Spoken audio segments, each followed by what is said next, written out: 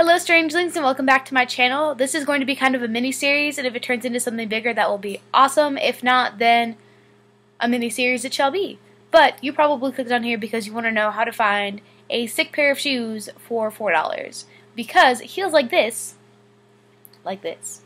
do not normally go for $4. Heels like this usually don't even exist, period, when you walk into a local store. Where I live in the mountains, we have a Walmart.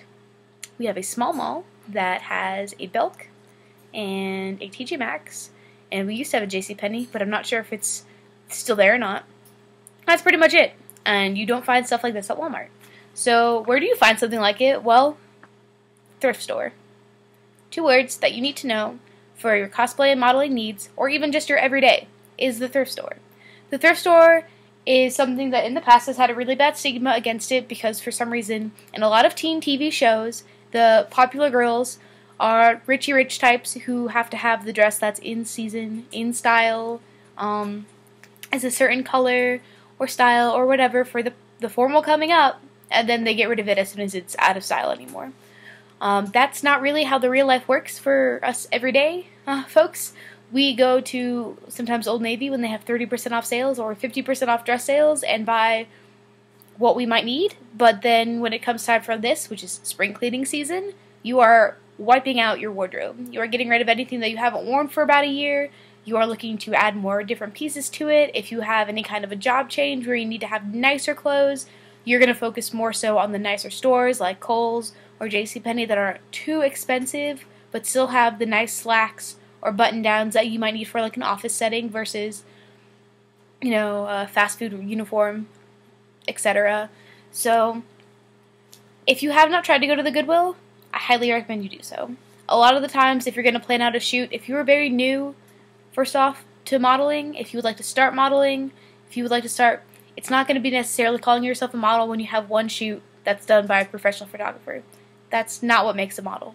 Models usually end up getting published, having a whole portfolio of professional work, and are not only seeking out better photographers to increase their portfolio, but they are also being sought out by other photographers, probably newbies, to put them in the portfolio because it will help add to what they're starting up.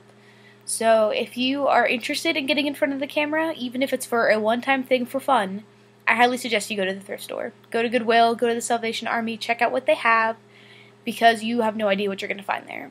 I went in there looking for a dress because I was going to do a Mavis costume from Hotel Transylvania. All I needed was a sweater dress and tights. My hair is dark right now. I figured I could either style it, and I also have a black wig if not. I have vampire teeth. Her makeup is very easy to do. It's a couple pieces for like a Friday at a con because it's not going to be a big day. It's kind of the first starting off day. The vendor's room won't be open for very long, but it'll be a recognizable costume that everyone would know. So I went over there looking for a dress, and I always look at the shoes because, you know, I'm a girl. That's actually one of the things I do obsess over. I didn't for a long time. I had maybe a pair of sneakers, a pair of boots, and a pair of sandals that I never wore, and that was it.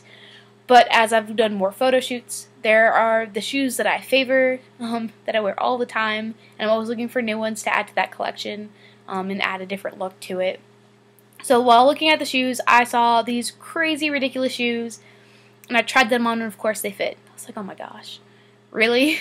But I couldn't find the second one because I think somebody had probably hidden it somewhere in the store, figuring they were going to come back later to get it, and was bound and determined because I could not shut up about these shoes. They were $4.29, which is pretty darn cheap. I love buying shoes at Goodwill. I've bought all my Oxford style and my saddle shoes at Goodwill because I love the way that they look. And they had, whoever had donated their shoes, I wanted to meet them and demand that they have smaller feet because they had some amazing heels that were there, black and white Oxford style shoes that's like my dream pair of shoes. But it was a size 8, and I'm a size 7 or 6.5 wide, so they were way too big, and I was not able to purchase them. They're still there, and I'm hoping every time I go in that they'll change and be my size, but it's not going to happen. Anyway, I went in again. I think I found these Friday. I went back in on Monday, and they had found the other one and put them together in the back. But I didn't want to walk around with them because, I don't know, it's kind of silly because they're not really everyday shoes, and a lot of people can't walk in them, so why would you purchase them? And of course, I'm in a college town, so there's a lot of sororities and girls that go out partying, so I'm guessing that was one of the reasons that those shoes were there was something that they thought looked really cool, probably turned out to be impractical, and they were like, spring cleaning time, I gotta get rid of them. So I looked for a couple other pieces for a different costume that I'm working on. I'll do a cost test of it soon.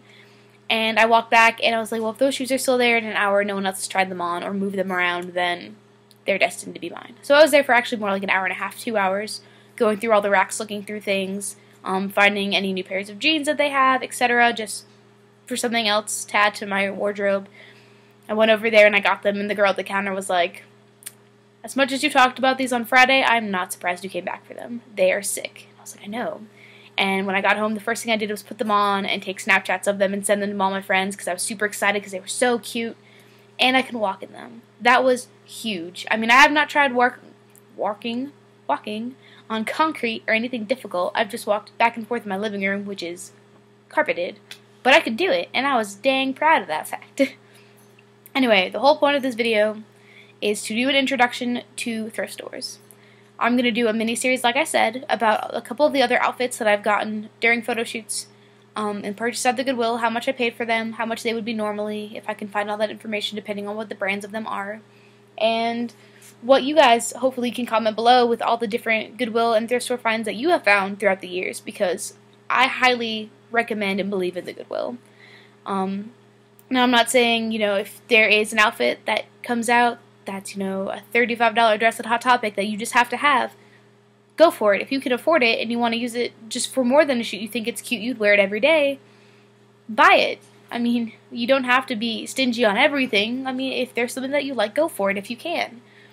But if you're looking to start out a baseline portfolio, a baseline of alternative or glamour, etc., definitely look at the Goodwill and see what they have and start building up a wardrobe so that when you have the option to do different kinds of concepts, you're not using the same dress over and over and over again, because there's only so much you can do with it before it's like, okay, I've recycled this, moving on to something else. So I don't want this video to be 10 minutes and I'm starting to ramble on and on, but Goodwill, Salvation Army, all those good places, check them out. They're amazing. You might not be able to find these shoes per se, but you're going to find something that is super cute that you can wear either every day or for that shoot they have coming up, or you just see something and a concept pops in your mind like, oh, that would be so cool to do. And not even just for doing modeling stuff, for cosplay. A lot of cosplayers use thrift stores to get their supplies because it's a lot easier than having to go out and order it.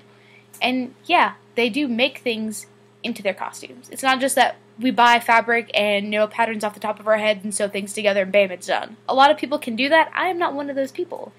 I can take a piece of clothing and I can alter it the way I want it to look, turning a dress into a vest kind of thing, or taking a top and altering it the way I want it to look, like band tees, to look more like you would at like a festival. But that's like the limit I have on sewing and hemming things. So I usually try to go for like my Kakashi outfit. I found the turtleneck shirt that I'm going to cut the sleeves off and hem them. There was a gray vest that I can use to do his Anbu Black Ops outfit.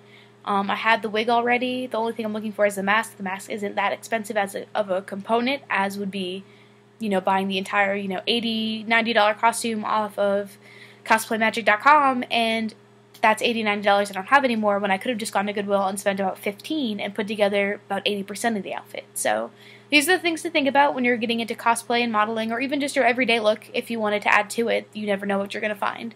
So do your research, check out as many as you can, and don't give up because you will find something awesome. Alright, thank you guys so much for watching. If you liked the video, please hit the like button, subscribe if you have not already, and comment below with your amazing Goodwill finds because I would love to know what you guys have found and where. Have a great day. Bye.